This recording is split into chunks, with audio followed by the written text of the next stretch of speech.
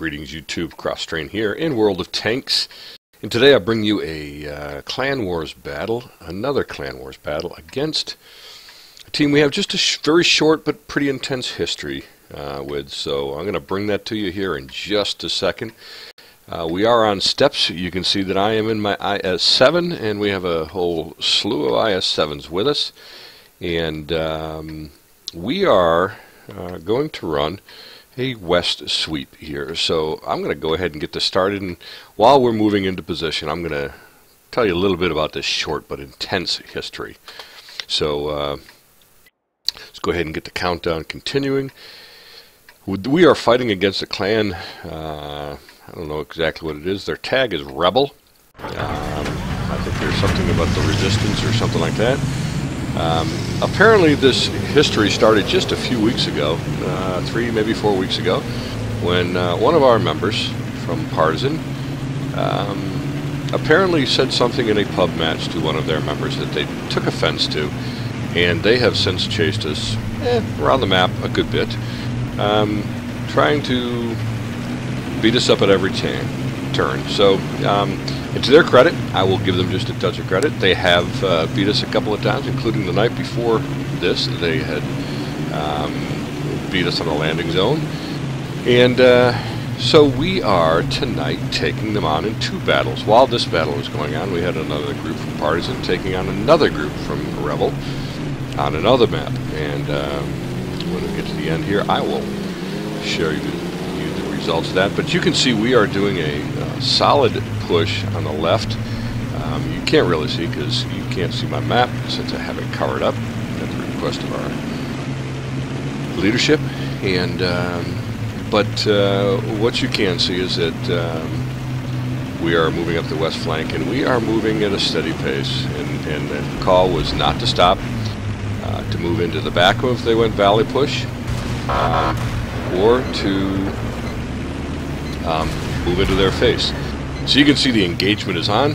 We are going to do, this is just one of those that when you're on the receiving end, which by the way we were the night before. Rebel did this exact same thing on a different map, Mountain Pass, the night before, and that is they just moved in and really just kind of overwhelmed us. So I will just be quiet for a minute and let you watch how this thing plays out.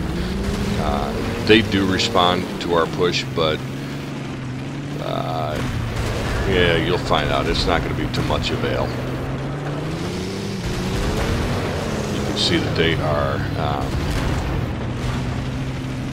getting run into pretty hard. You can see there's a bunch of tanks there that did respond. So they weren't fully committed to the other side, it doesn't look like. Let's just watch this play out.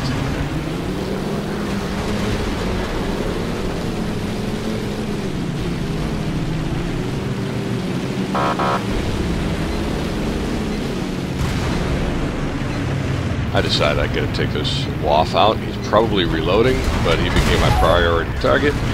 Took him out. Of course, I did get tracked there, so I had to use my large repair kit to back out, and then bounce the shell from the E5. Notice that we have an M48 Patton, who is a one-shotter, and I want to take him off the field. So go ahead and take him down. And at the end of the major push here, we're already up 7-0. You notice, you did notice if you look at the scoreboard, we actually have a T-71 in here.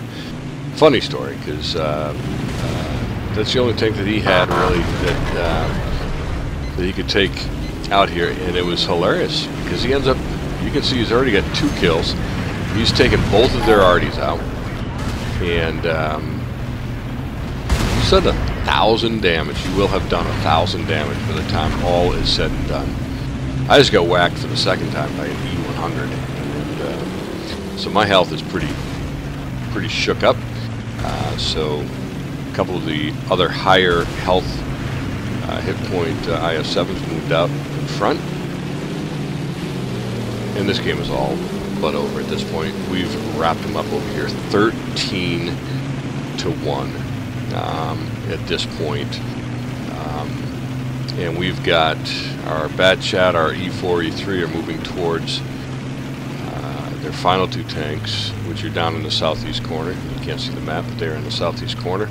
And our T-71 is even going in to get some. So, T-71 really did a great job. Lit stuff up and pumping out 1,000 damage. So yeah, this is a very, very satisfying win. As we were winning this one 15-1, our other team was on Karelia, and they were beating the other rebel team 15-3. So it was a very satisfying night over in the partisan household. Rebel ended up getting beat up off their landing zone that was right next to our two territories as well. So as it turned out, they got mapped by another clan. Chai, I think, took them off the map at their landing zone. And we beat them in both of our fights. So they have been mapped, and they'll have to find another day and come back at us again. Either that or one of these days they will probably get tired of getting beat well more often than they win. So that was a fun battle. It was fun to be part of, just A, because it was Rebel, B, it was a 15-1 thrashing. So it was those were always kind of satisfying when you just do this massive roll over the enemy. You would think, I've often wondered this in World of Tanks, you would think that with that many tanks and that such close proximity to one another, that the other team would be able to do better than one kill, which it wasn't even done on our piece of the map until way late in that engagement there in the northwest corner. But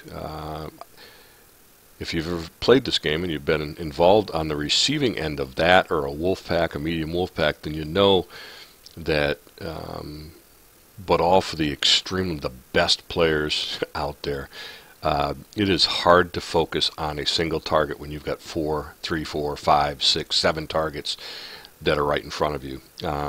While your targets who are focusing are focus and fire. We did a pretty good job there of focus and fire against the tanks who were directly in front of us. So that was a fun battle. Glad I could bring it to you, and hope you enjoyed it as well. Subscribe, like the video, leave a comment if you got one, and thanks for watching. This is Crosstrain again from World of Tanks, another Clan Wars battle, and until next time, I leave you peace.